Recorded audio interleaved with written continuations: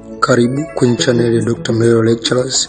Tunafundisha masomo ya sayansi, physics, chemistry, mathematics pamoja na biology kwa syllabus ya Tanzania na kwa O-level pamoja na advanced level. Dr. Mlelwa Lectures, for your better NECTA EXAMS performance. Subscribe, share and like this video. Welcome back, friends. This is advanced biology and we are continuing with coordination session 4. In the previous session we discussed about the structure of the neuron, and here I want to do a recap. We discussed about the Myelin sheath, and we said Myelin sheath is made up of the white fat, and even if we didn't go into detail, but the fat in the Myelin sheath appears white. Tunaweza kwenda kusoma mbele, lakini kama ambavyo unakumbuka coordination yako ya form 3 tunasema kwamba tukiingia kwenye central nervous system tunakuta kuna white matter pamoja na gray matter, and we said in the previous section kwamba white matter it is made up of the axons, myelinated axons. So what makes them white? It is because of the presence of the white fatty material which is Myelin sheath. So what makes them white? It is because of the presence of the white fat in the Myelin sheath. And the gray matter is made up of the unmyelinated dendrites and cell bodies. So mostly gray matter is the cell bodies, while white matter is the myelinated axons. So we discussed all of those facts in the previous period. Now I want to do a recap in the functions of the Myelin sheath. I didn't include this in the previous lecture. So Myelin sheath has three major functions. The first function is to increase the speed of conduction of nerve impulse by syllabic conduction. So how does this occur? The syllabic conduction and how the speed of conduction of nerve impulse is increased by the Myelin sheath. Just stay with me. I will explain this later in the session of the conduction of the nerve impulse. And then our second function, kazi ya pili ya Myelin sheath, is to insulate the axon of the neuron. Kwa sababu gani? Kwa sababu hii Myelin sheath ni fat, na kama tumesoma kwenye biochemistry kwamba one among the functions of fat is insulation. Insulation ni kuprotect kitu ili kisiweze kupata joto, so it acts as a blanket to the axon. So Myelin sheath together with the neurone is also called the G1 cell in the peripheral nervous system. They are the cells which body the Myelin sheath. So Myelin sheath together with the neurone is known as a medullary sheath, and together they function to insulate the axon.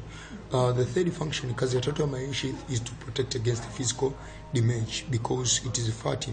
So it absorbs shock. It acts as the shock absorber to absorb shock which can damage the nerve.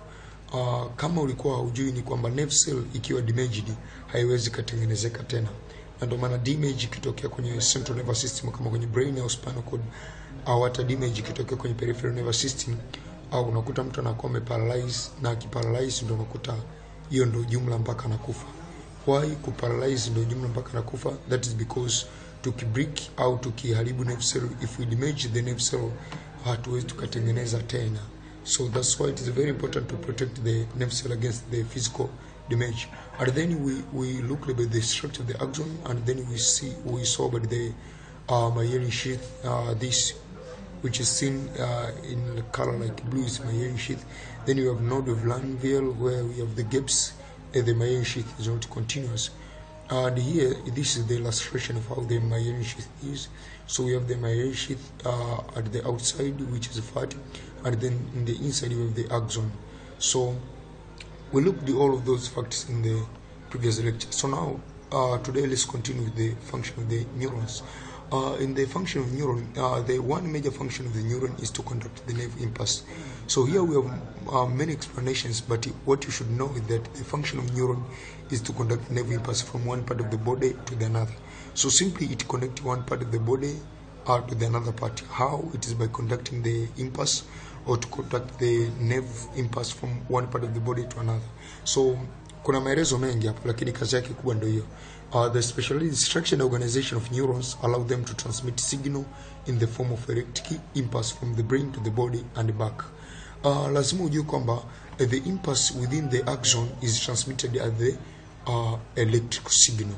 Is transmitted as electrical signal au electrical impulse. Lakini impulse kutoka kwenye axon moja kwenda axon nyingine always inatumia chemical signal, sio electrical tena. Basi ya synapses zenyewe huwa zinakuwa ni electrical synapses, but most commonly most of the synapses they are chemical synapses. Kwa hiyo information inatoka kwenye cell body kupita kwenye axon kwenda kwenye synaptic knob, inapita kama nini? Kama electrical. Lakini ikifika kwenye synapse pale sasa inabadilika kwenda kwa chemical. So most oftenly unakuta kuna acetylcholine au kuna other neurotransmitters ambazo zinachukua hiyo information pale kwenye synapse, zinapeleka kwenye synapse ya pili. At the postsynaptic membrane zile chemicals zikiwa received zinabadilika tena kwenda kwenye nerve impulse. We shall discuss this in detail tutakapoenda kusoma kuhusu synapse. But what you should know ni kwamba a nerve impulse is an electrical impulse, lakini kwenye synapse always inapita kama chemical impulse. So individually a neuron can pass a signal all the way from own dendrite to their own axon terminal. You see, from the dendrite to the axon terminal. But at a higher level, neurons are organized in long chains. So neuron unaweza kukuta kuna neuron ya kwanza, ya pili, ya tatu. Maana yake kwa mfano a neuron which is taking impulse from the leg haiwezi kufika mpaka kwenye brain yenyewe. So sometimes unaweza kuona kwamba ile neuron imetoka kwenye leg imeenda labda mpaka kwenye pubic region, labda kwenye paja, pale imesynapse na neuron mwingine. Neuron mwingine ametoka kwenye paja amefika mpaka kwenye spinal cord. Kwenye spinal cord ame synapse na neuron mwingine. Neuron mwingine labda ametoka from the spinal cord to the brain. Then ndani mnaweza mkama na bifurcation maana yake zile neurons zinakuwa zinapishana. Neuron iliyokuwa kulia inaenda kushoto, iliyokuwa kushoto inaenda kulia.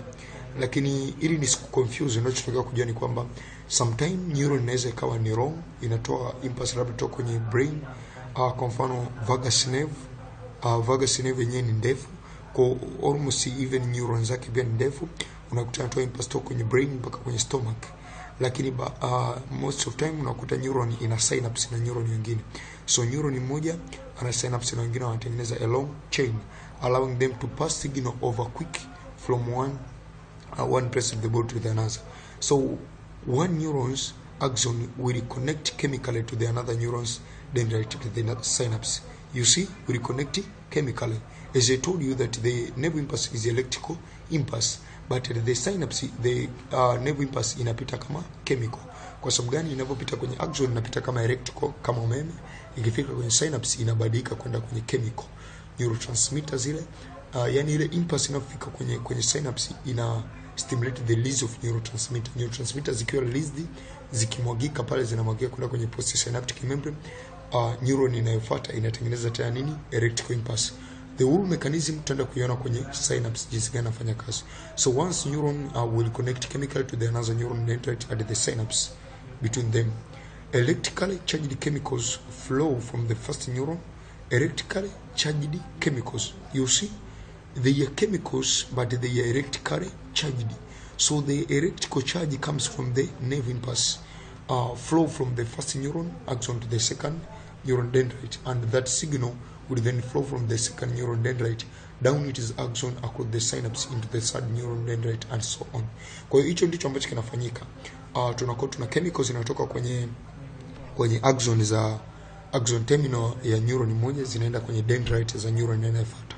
So dendrite za neuron inayofuata anachukua impulse anazipitisha kwenye cell body kwenye axon, then tena kwenye axon yake. Axon yatampatia dendrite ya neuron inayofuata and so on. So this is the basic chain of the neural signal transmission, which is how the brain sends signal to the muscles to make them move, and how the sensory organ sends signal to the brain. It is important that these signal can happen quickly, and they do. Impulse always they are very, very quick, in a fraction of seconds. Tayari ndio maana unakuta ukigusa a hot object soon una remove the hand. That means tayari impulse imefika kwenye central nervous system, and most commonly is the spinal cord. The simple reflex action imeshatokea. a simple reflex action iliyotokea ya taarifa imerudishwa, will remove the hand. Kama uelewe maana reflex action ni ile taarifa ambayo huwa inakuwa ina bypass the brain. Kwa inafika kwenye spinal cord lakini haifiki kwenye brain. That is reflex action. Kwa hiyo taarifa nyingine ambazo haziwi katika mfumo wa reflex zenyewe huwa zinafika kwenye brain, lakini the reflex action huwa haifiki kwenye brain. So think of how fast you drop a hot potato before you even realize it is hot. Kwa mfano ukishika kiazi cha moto, maybe soon unajikuta tu umeshika, soon you drop it, umekiachia. Kwa nini umekiachia? That is because of the reflex action. This is because of the sense organ. In the case the skin, hot potato kigusa maana kuna skin ambayo inakuwa sense la hot, send the signal this is hot. So ina send the signal to the central nervous system kwamba this is hot, to the neurons with the very long axon that travel up to the spine to the brain. If this didn't happen quickly, people would burn themselves. Kwa kama kitendo kishonko kinatokea haraka, manake watu wangekuwa wanaungua kutokana na. So this is the information flow in the neuron. You see the information comes from the dendrite, then it goes to the cell body, from the cell body goes to the axon all the way to the synaptic knob. So dendrite collects electrical signal, then cell body integrates incoming signal and generates outgoing signal to the axon. Then axon passes electrical signal to the dendrite of the another cell or to the another effector. So signal kwenye neuron zote inatokea kwenye dendrite, inakuwa connected to the cell body ina integrate, then inapeleka hapo kwenye axon huku ni axon terminal ambako inaweza ka connect na other nerve impulse out to the effector. So in this video, let I end up here. In the next video we shall be looking at the types of the neurons.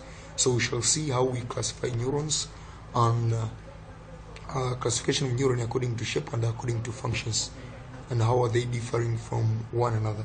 So thank you everybody. Don't forget to subscribe the channel, to share this video to your fellow students, and to click the link below to join my Telegram group for more discussions and for questions. These notes, you can find them in my Telegram group, or you may contact me with the numbers provided in the notes in the notes here below. You can see my contacts, and then even in the description below I have put my contact, and you may contact me for the need of notes. Thank you everybody. I wish you healthy studies.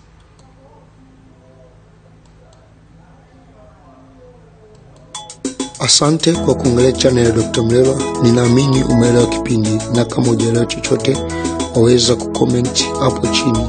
Click link ya kwenye description kujoin Telegram group kwa ajili ya discussion. Usisahau kusubscribe, kushare video kwa marafiki pamoja na kulike video hii.